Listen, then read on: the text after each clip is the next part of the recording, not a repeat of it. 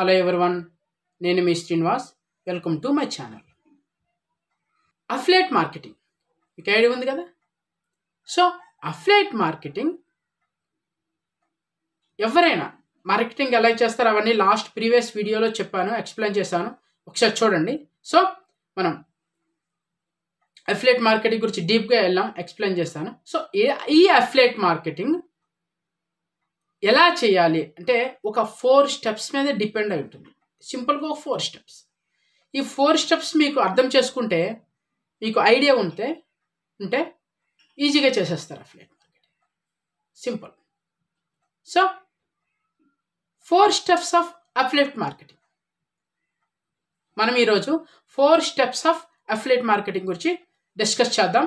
So friends, టాపిక్లోకి వెళ్ళే ముందు ఎవరైనా ఫస్ట్ టైం నా ఛానల్ వాచ్ చేస్తే సబ్స్క్రైబ్ చేయండి. పక్కన ఉన్న బెల్ ఐకాన్ ఉంటుంది, క్లిక్ చేయండి. ఆల్ మాత్రం మర్చిపోకండి. సో టాపిక్లోకి వెళ్దాం.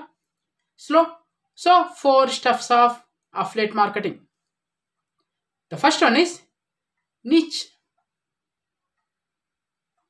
What is niche?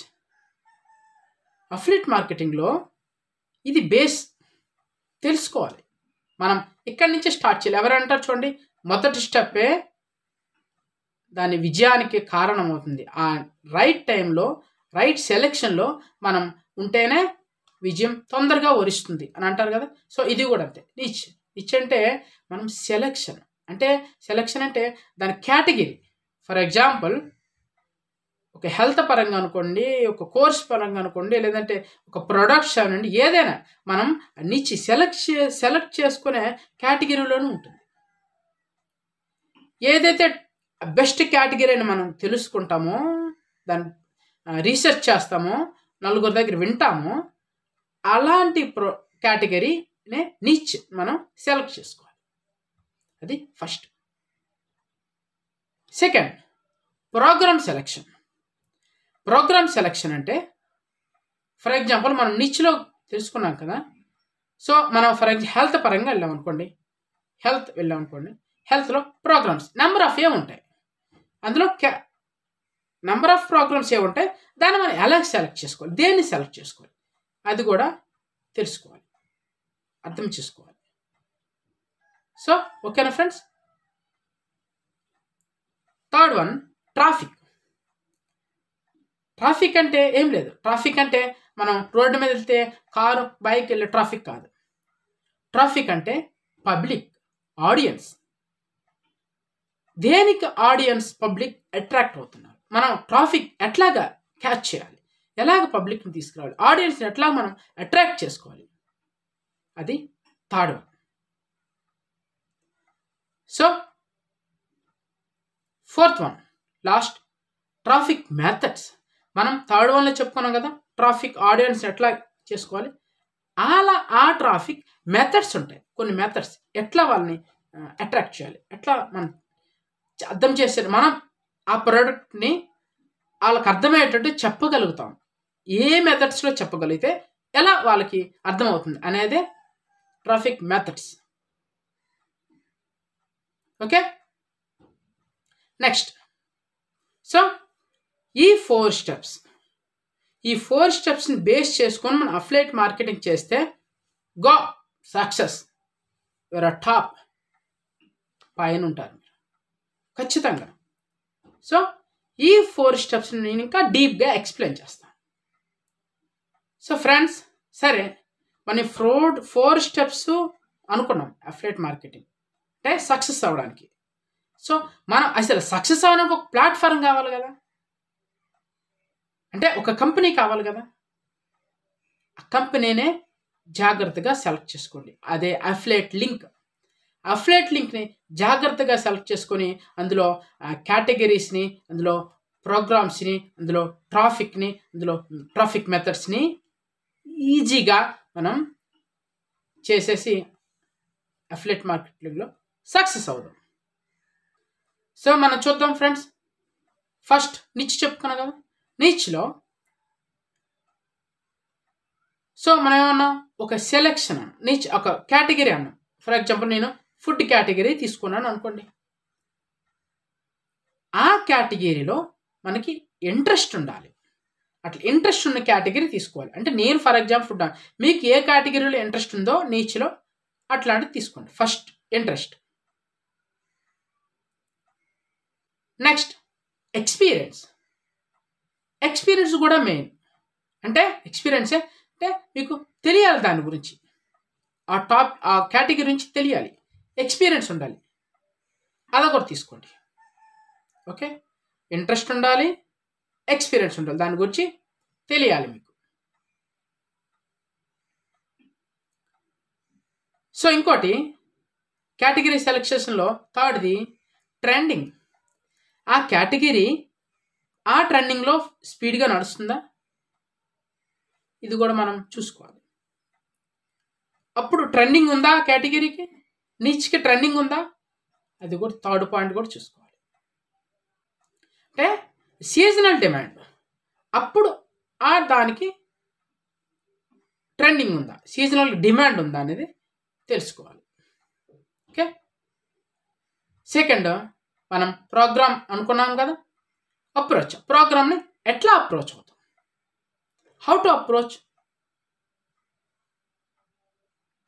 సో ఎట్లా అప్రోచ్ అవుతామంటే, ఏదైనా మీకు ఇన్ఫర్మేషన్ కావాలనుకోండి, గూగుల్కి వెళ్ళండి, సెర్చ్ చేయండి, ప్రోగ్రామ్ టైప్ చేయండి, ఈజీగా అందులో డీటెయిల్స్ అన్నీ ఉంటాయి. మనం అట్లా అప్రోచ్ అవ్వచ్చు, తీసుకొని త్రూ గూగుల్ అప్రోచ్ అవ్వచ్చు. సెలెక్ట్ చేసుకోవాలి, ప్రోగ్రామ్ సెలెక్ట్ చేసుకోవాలి, ఏదైతే అనుకున్నామో దాన్ని గూగుల్లో టైప్ చేయాలి, వెళ్ళాలి, అప్రోచ్ అవ్వాలి. అది అలా వెళ్ళడానికి నెంబర్ ఆఫ్ నెట్వర్క్ ప్లాట్ఫామ్స్ ఉన్నాయి friends, number of networking. Networking కదా, సో మన అఫిలియేట్ అంటేనే నెట్వర్కింగ్లో ఉంది. సో నెంబర్ ఆఫ్ ప్లాట్ఫామ్స్ ఉన్నాయి, త్రూ వెళ్ళండి.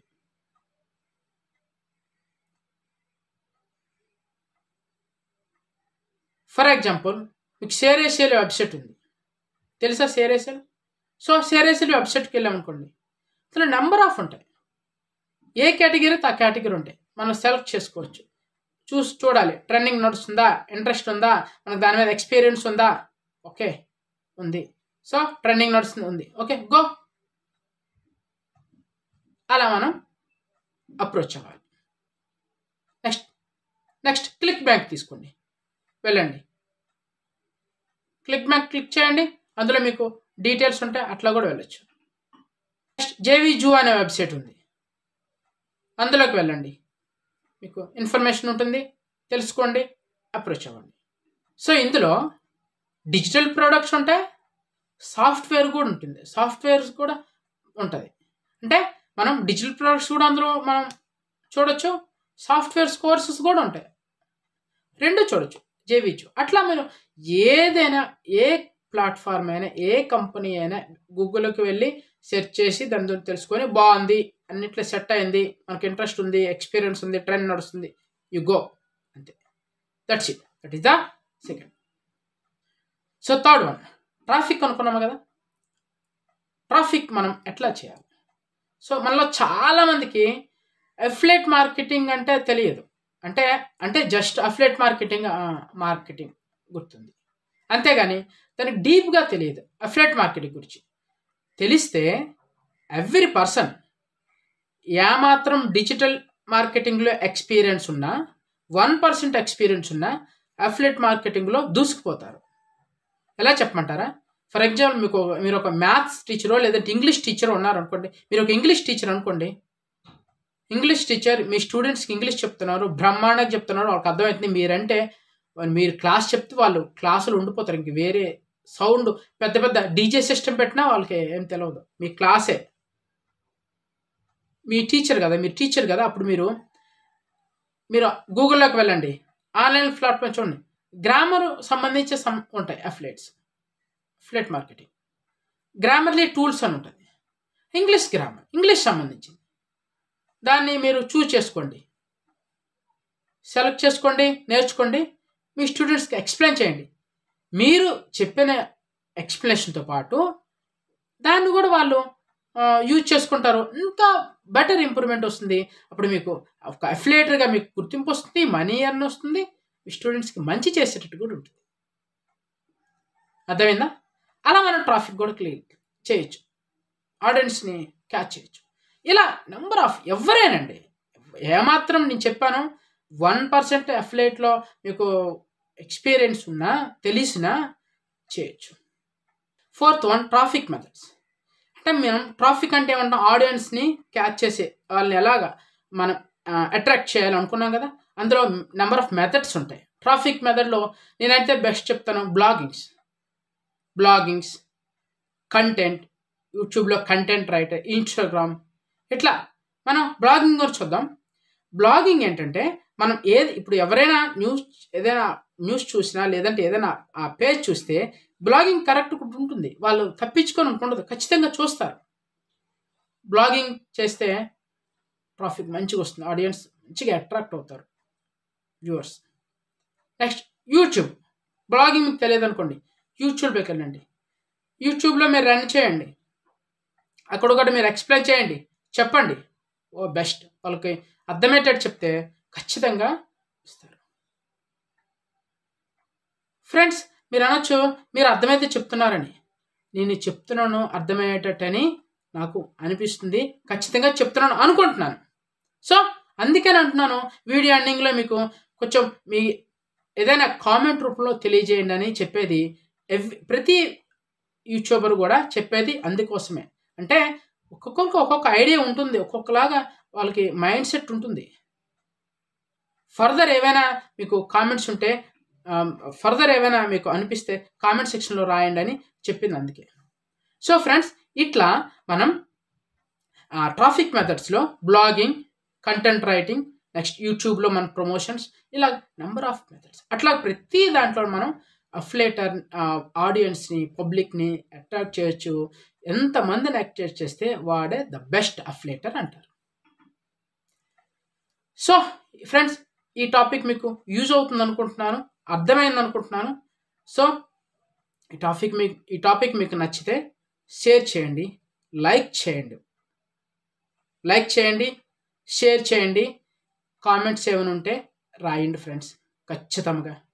సో ఫర్దర్ ఏదైనా మీకు ఫర్దర్ స్టెప్లో ఏదైనా సజెషన్స్ ఉంటే నాకు కొంచెం కామెంట్ రూపంలో తెలియజేయండి. ఓకేనా ఫ్రెండ్స్? సో నెక్స్ట్ ఒక మంచి వీడియోతో మళ్ళీ మీ ముందుకు వస్తాను, డిస్కస్ చేద్దాం ఈ డిజిటల్ మార్కెట్ గురించి. Thank you, have a nice day.